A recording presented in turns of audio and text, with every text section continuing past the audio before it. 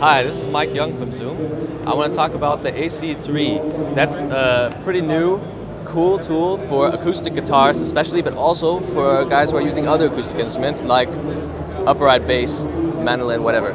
Point is, this is an acoustic guitar effect unit that's made especially for connecting your instrument into a PA or amplifier and retaining the acoustic sound of the instrument. We've got a modeling system in here that takes a source guitar model and a target guitar model to subtly reconstruct the resonances and the acoustic properties of the sound that should come out of the sound hole of the guitar, not just the sound from the piezo pickup. We've also got a switch here I can adjust to magnetic mode, and then if I have a magnetic pickup inserted into the sound hole, it's going to be adjusted to work best with that.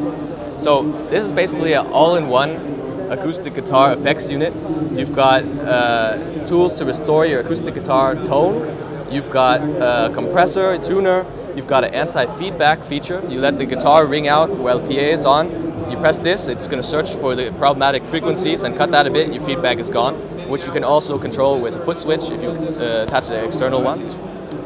Yeah, you've got here a reverb that's always on. You can just adjust the amount from 0 to 100 on mix and adjust the tone. You can use that to also kind of reconstruct the acoustic tone of the guitar when you're sitting in the room you like to play.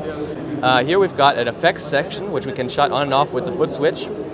We've got choice of a variety of different modulation type effects. We've got some chorus. Here, why not hear something, huh? We've got some chorus here, different types. Got some different types of delay here. We've got tape echo, analog delay, which is more warm type of sound. Here. Some different kinds of reverb if we want. We've even got, it can be nice, we've got a pad effect, so you can create atmospheres. We've got a nice smooth compressor. Let me put this off. Just go dry now. Put away. Why not hear the super jumbo?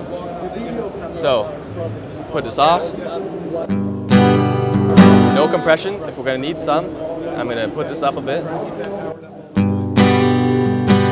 Now we're squashing the sound a little bit, can be useful. If we're going to switch from strumming to picking, we've got a boost, so you're not going to fall under the mix if you're playing in a band context. So, and then I hit the boost. Alright, so that's the main stuff. We've also got two XLR outputs on the back in addition to two jack outputs here. This one here is also doubling as a headphone output. I should just say it is stereo, but I'm just taking a mono output here. All right. So here we've got two XLR outputs. If we've set this switch here to take pre, then the left output is going to be just the DI from the guitar, and the right is going to be with effects. If we press this to go to post, that means we're going to have a stereo output on the XLR with all the effects. So this is the Zoom AC-3, and you can get this in the shop for $300.